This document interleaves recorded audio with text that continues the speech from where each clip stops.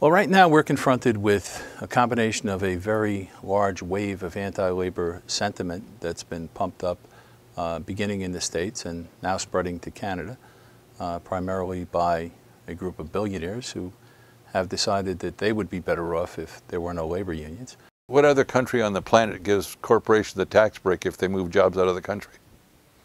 Tell me it. Does Germany give you a tax break if you leave Germany? Does France? Does China? Does Japan? Does Brazil? Which country gives you a tax break if you leave the country? Only one. United States of America. The issue of union corruption, I believe, as Senator McClellan said during the hearings on the Landry-Griffin Act, he said compulsion and corruption go hand in hand.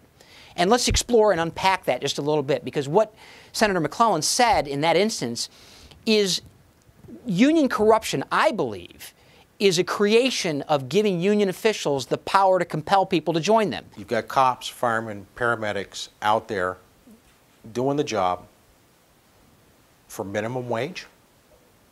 How many of those teachers have a master's degree in education?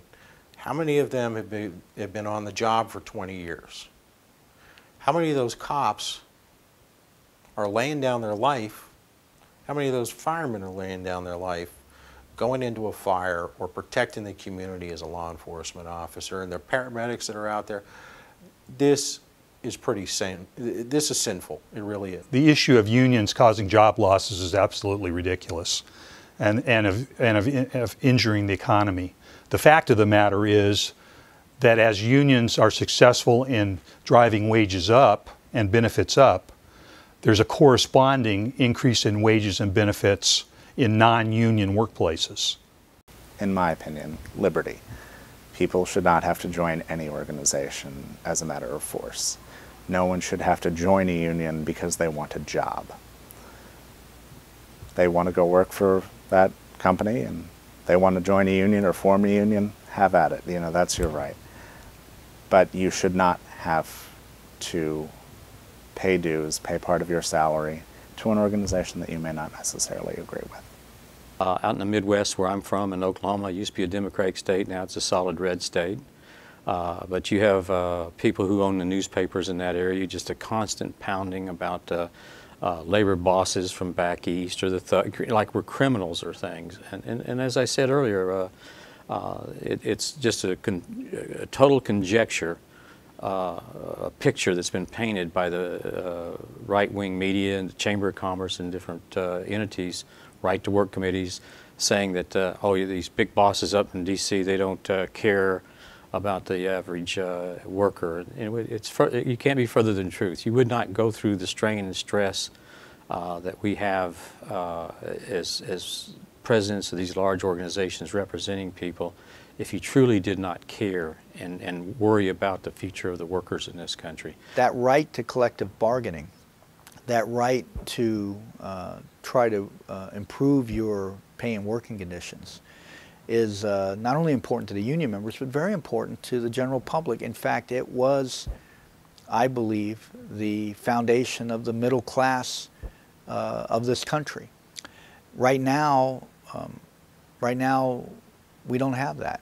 And what we're watching is a collapse of the middle class. And I think it's important that individuals understand that they don't need to stand alone, that they can stand together with others and work to improve their lot in life, and that's what they need to do.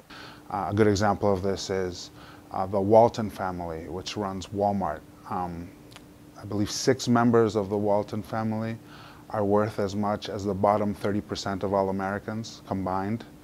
That inequality is unseen and unheard of in the history of this country. Those folks who don't want labor unions or who do not see the government role in helping wage earners, working folks, at least saying it's okay to organize, they really want to turn the clock back to the 1880s, 1890s. Yes, corporations really did have free reign, but the free reign they had brought much turmoil in this country. And if they wish to turn the clock back to those days, that it will happen. Because what will happen is that corporations normally do not want to pay, or businesses in general, workers a fair wage. They're Republican controlled, and it's strictly a matter of trying to get rid of unions and weaken unions. Because under federal law, under state law, the states can choose to be a right-to-work state. Under federal law, the unions have to provide the same protection for workers that are not paying dues as they are for the ones that pay dues. Corporate greed. I think the corporations are making a lot of money, and in the past they would negotiate fairly and be able to trickle down that money, that profit money, to the employees. They develop good employees who work really hard at their jobs, and that extra profit is not trickling down anymore. The corporation CEOs make billions of dollars, whereas before they did not, but their workers are working just as hard.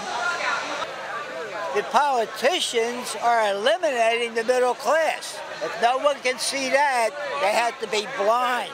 Because people are fed up with the way things are going with the government and the way that large corporations and big money people are trying to destroy unions. They're trying to kill us off, and we're just not going to stand for it anymore. The economy will never get better until middle class people have money in their pockets to purchase things, and until the politicians realize that, then we're just going to be in this lull we've been in for the last 10 years. So somebody's got to get their heads out of their butts and let's get this country moving. Go buy an American flag. Guess where it's made? In China. Made in India. I mean, they don't buy, it's everything you see. It's all made somewhere else. What about us people? The people that live in this country.